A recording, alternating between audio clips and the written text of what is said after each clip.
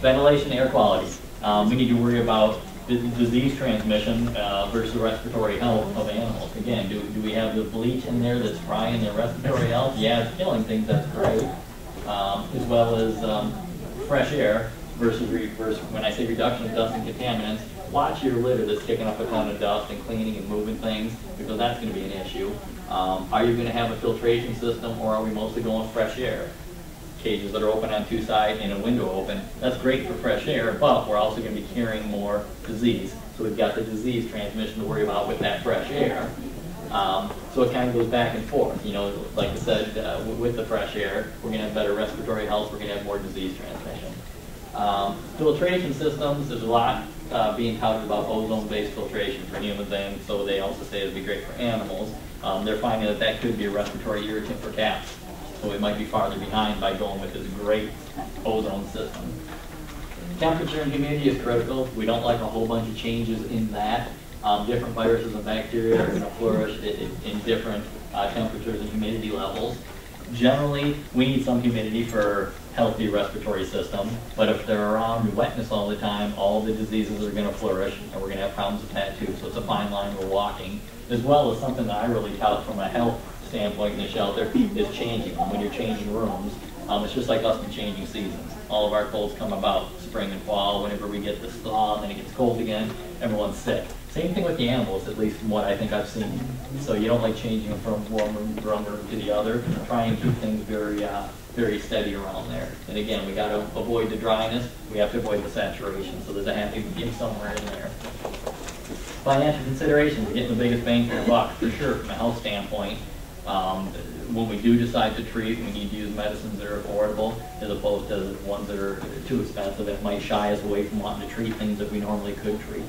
There's discounts, there's programs. A lot of vets will perform services for us and give us huge discounts.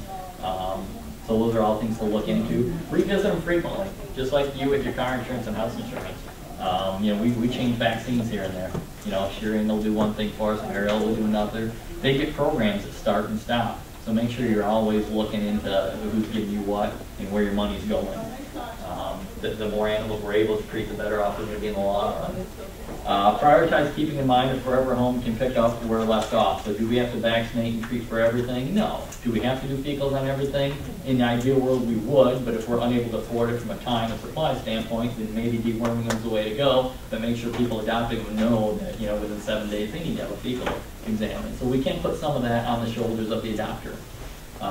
You know, lepto vaccines. You know, it's zoonotic, it's an issue, it'd be great, it's very expensive for a shelter to do. Is that something someone can adopt a dog and go to their vet and do? Yeah. Do we have the liability of it being a zoonosis? Yeah, so we need to decide, are we going to vaccinate for it? Not a whole lot of shelters do for that reason. Humane considerations, chronic versus acute disease. Has it been battling it forever, or did it just pop up, and is it something we can fix no matter how bad it's looking? That's something we have to look at from a health standpoint. It's critical to fairly prognosticate. Just because we can, we have to look at quality of life. Yeah, we can fix a lot of things. We can drag a lot of things out, but is it fair to the animal to do that? So sometimes we have to just say, okay, this is going to be too long and hard of a road. This animal's too old. It's going to pick up every other disease we have in here. And for us to battle it for 4 weeks and then euthanize it isn't real fair to it. So we need to be realistic when we're setting up what we hope to achieve. Feline disease. Here's a little ringworm kitty cat. No, I don't know. I'm just saying that. Viral. Cats, definitely we worry about viruses, and we used to treat everything. Antibiotics and IMEDs for everything. They'd see us coming, they'd flinch. They were highly stressed in their cages. We did that for the first 2 years I worked there, and then the next 2 years we stopped, and guess what? They all got better in a week, whether we treated them or not. They're a lot happier. We're saving a lot more money. From a shelter health standpoint, the cats did great because the vast majority is viral. Shouldn't ignore the bacteria. We still have some bacteria concerns, so it's still good to do those spot checks and get those samples out there. Maybe we do have something that doxycycline or tetracycline is going to cure, and we should start using it to shorten the course of the sickness and get them adopted out quicker. Real quick, when do you decide to give them meds for upper if you don't do it? If you don't do the testing, you don't notice bacteria. I tend to wait and see what they do over 3 to 5 days. Okay.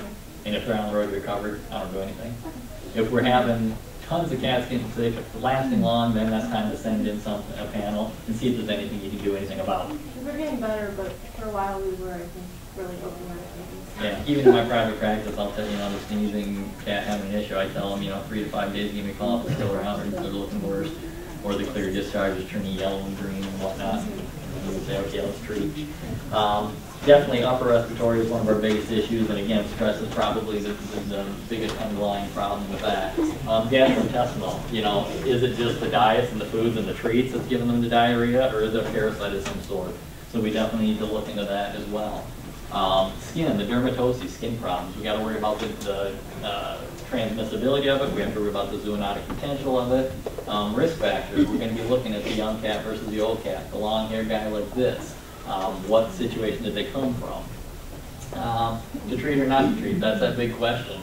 We have to look at financially, the number of animals we have in, the adoptability, what we hope to get out of it. So all of that has to be balanced. Definitely bring it to the attention of technicians or doctors when you see something, as opposed to trying to decide. And we'll hum and haw sometimes. Quarantine them. Definitely have to be quarantined, key. When they are sick, keep them out of that general population. And that is it. They're cutting me off, so canine.